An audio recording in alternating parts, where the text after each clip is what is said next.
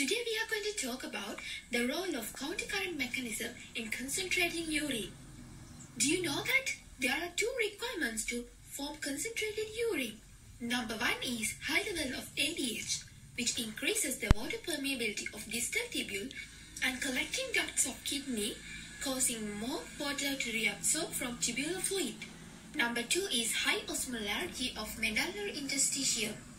Hyperosmolarity of medullary interstitium is produced by operation of loop of Henle as a countercurrent multiplier and maintained by the operation of vasa recta as countercurrent exchanges. Both of them are called as countercurrent mechanism. Today our topic is the countercurrent mechanism. What is a countercurrent mechanism? A countercurrent mechanism is a system where the inflow and outflow run in close proximity, also are parallel to each other, and run in an opposite direction. We can see such systems in vasa recta and loop of Henle of kidneys. Let's see how the countercurrent multipliers work. It happens in loop of Henle. Point number 1.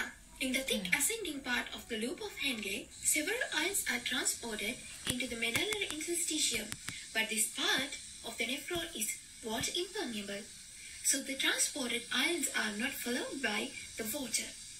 So this part adds ions to interstitium in excess of water.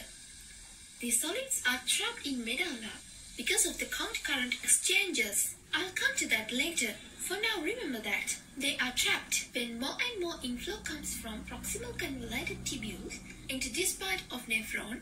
That ions, also especially sodium and chloride, are reabsorbed by the transporters in this part and keep adding more and more ions into the interstitium. Eventually, it multiplies, raises the interstitial fluid osmolarity to 1200 milliosmoles per liter. Point number 2. The descending limb of loop of Henle has high permeability to water, so it reabsorbs water, making the tubular fluid hyperosmotic, more concentrated. But here, the diffusion of water into medullary interstitium is less than the reabsorption of solids into medullary interstitium. Point number 3. Urea also plays a role to produce high osmolarity of medullary interstitium. When ADH level is elevated, water reabsorption is increased from the both cortical and inner medullary collecting ducts, causing higher concentration of urea in the tubular fluid. High concentration of urea in inner medullary collecting ducts causes urea to diffuse into interstitium. When more urea is deposited, the concentrating capacity of kidney increases. Therefore, we can tell high protein diet increases the ability of kidney to concentrate urine. So these are the major factors that contribute to build up hyperosmolarity in medulla. Now let's look about the countercurrent exchanges. Vasa recta. You know that there are two types of nephrons, cortical and ductal medullary.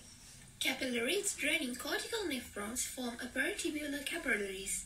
But capillaries of juxtamedullary nephrons drain not only to the peritubular capillaries but also to vasa recta.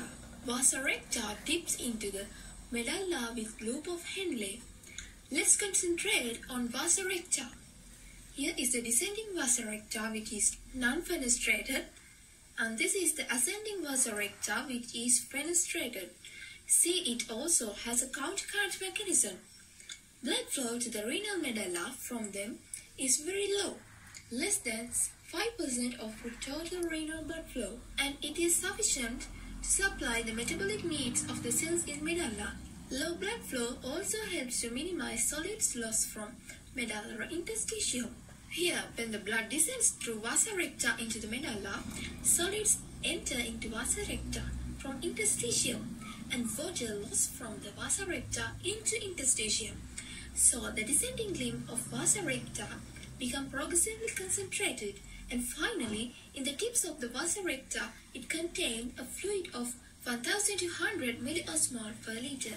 But when blood descends back, solids diffuse back out to the medullary interstitium, water moves into vasa recta, and blood becomes less concentrated. Therefore, solids recirculate in the medulla. So the osmotic gradient created by countercurrent multipliers will not wash out. Medullary osmolarity is maintained. Let's summarize this in one diagram. From thick part of ascending part of loop of Henle, solids are transported into medullary interstitium. The solids enter into descending part of vasa recta and diffuses from the ascending vessels into interstitium. So solids tend to recirculate in medulla. From descending part of loop of Henle, water moves out into the medulla, and also from the descending part of the vasa recta, water diffuses out. But water diffuses into the descending part of vasa recta, so water bypasses the medulla. That's all for this video. Hope you got it clearly. Thank you for watching. Let's meet from another video.